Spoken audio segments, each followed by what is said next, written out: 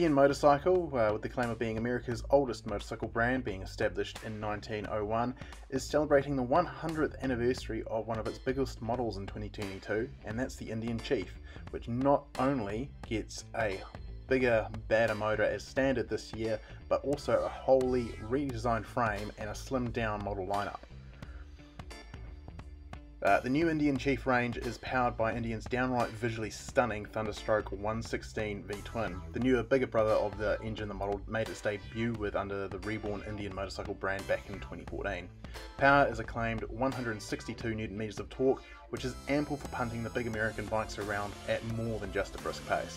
The engine is housed in Indian's words, a simplistic steel tube frame with suspension coming in the form of 46mm front forks and a pair of outboard mounted rear shocks instead of the previous generation's monoshock at the rear.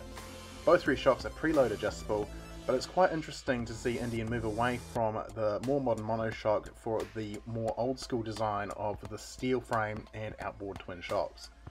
Lean angle, because it's something American companies feel they need to shout about, is a claimed 28.5 degrees before you start scraping the footboards. It's in the visual department, however, that the Indian Chief lineup has seen its biggest changes.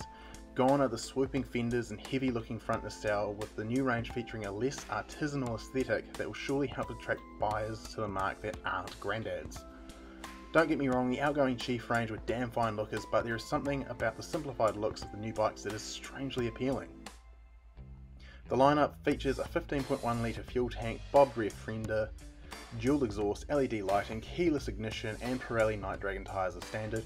Along with the electronic cruise control, riders can adjust throttle response of the big Thunderstroke engine by selecting one of 3 ride modes, Sport, Standard or Tour, which is all done via the new TFT dash unit, which is a first for the Chief range.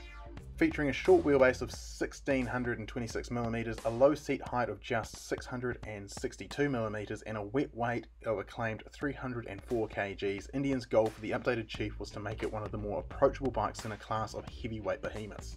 The new bikes definitely look like they've slimmed down a ton in their quest to shake that image of the big bore Indian range being a granddad's bike. The Indian Chief range will come in 3 variants for 2022, with the base Chief and Chief Vintage apparently going the same way as the old school styling and getting cut from the lineup. Instead, we're left with the Chief Dark Horse, which retails here in New Zealand for $24,995 as the entry to the range, which is then followed by the Chief Bobber at $26,495 and topped by the Super Chief Limited at $28,995. The Chief Dark Horse is defined by its stripped down mechanical styling, highlighted by drag handlebars, 19-inch cast alloys, mid-mounted foot controls, a slim headlight bucket and a solo bobber seat.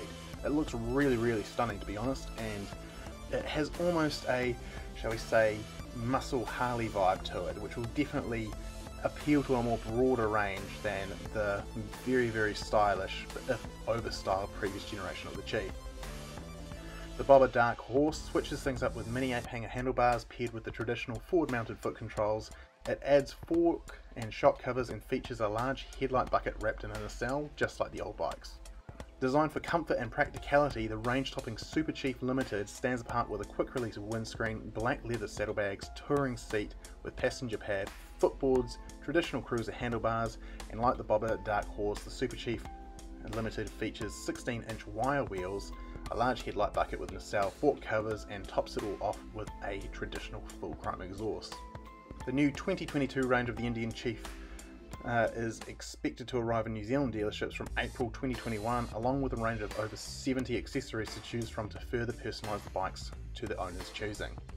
This is quite a big deal for Indian Motorcycle because it's the first time we have seen them fully reimagine one of their core products. For a long time, since 2014 in fact, Indian's been more of a evolutionary company rather than a revolutionary company, particularly when it comes to their big bore cruisers.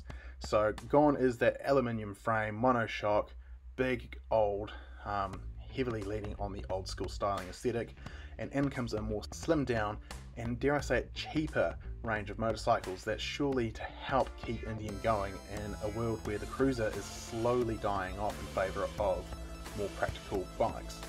It'll be very interesting to see what these bikes ride like. I'm definitely hoping I get a chance to ride them this year. So stay tuned, hit that subscribe button and check out onthrottle.co.nz for more motorcycle news, reviews and a whole lot more.